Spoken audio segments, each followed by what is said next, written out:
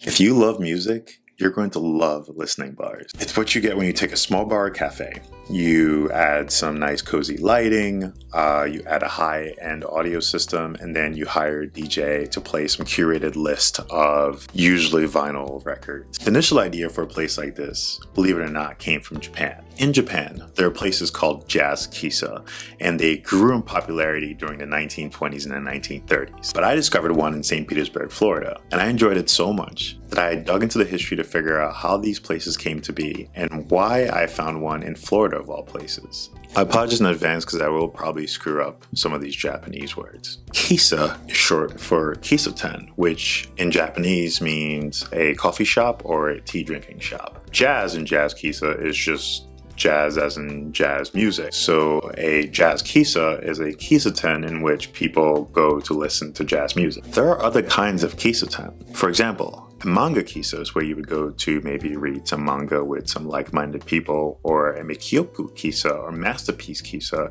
is where you would go to listen to classical music. So why were people in Japan going to these places to listen to jazz music in the 1920s? Well, I was wondering that too myself. In the 1920s and 30s, there was an explosion in Western culture in Japan. So things like coffee itself, cafes, and also jazz music were a big part of that. Outside of live music venues, there weren't really a lot of places to go to hear this new jazz music, let alone the fact that most of the artists weren't in Japan at the time. So these places, these Jazz Kissa, were where you would go to hear that music. They were also like a cool place to be. You know, these places weren't opened by people trying to make a lot of money or make like some kind of complicated business. They were usually owned by music enthusiasts, which is why the audio systems were always superb and the music collection was always really, really good. It's important to point out here that the term jazz was kind of used loosely to refer to music coming out of the West, specifically America. Most of the time, the person who owned the place was also the one that curated the music, and sometimes was the only employee of the entire establishment. You went to a Jazz Kissa specifically to listen to music. It wasn't in the background like it is in most places. It was in the foreground. By the late 30s and early 40s, these Jazz Kissa had exploded across Japan, and there were about 80 of them across the country, most of them being in Tokyo. Around 1942, there was this big thing called World War II. As a result of that war, a bunch of these places got destroyed along with their collection of music. However, after the Japanese surrendered in World War II, the US placed a bunch of people in Japan. A lot of those people loved music, and some of them were musicians. So these Jazz Kissa became popular again. In fact, they became even more popular by the 70s. There was about 600 of them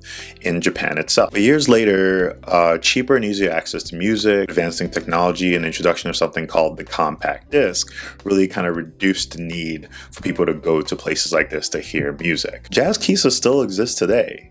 And it's not nearly as popular as it used to be in the 70s, but there's a lot of them. In fact, you can go to Google and you can search on Japan Jazz Kissa and see that there's actually still a substantial amount of these in Japan. Some of these places are really similar to the way things were before, during, and after World War II. Some of the places are slightly different. For the most part, some of these places still play music from vinyl, but some of them will do live performances, and a lot of them have maybe shifted how strict they stay to either playing jazz or playing some subgenre of jazz or playing a completely separate genre of music altogether. And some of these places also now serve alcohol in addition to coffee and tea. The Jazz Kissa solidified the appreciation of jazz music in Japan, and it actually led to the development of some subgenres of jazz that were specific to Japan. Outside of Japan, the newer places that have been opened will usually be called like listening bars or Japanese listening cafes or Japanese style listening bars.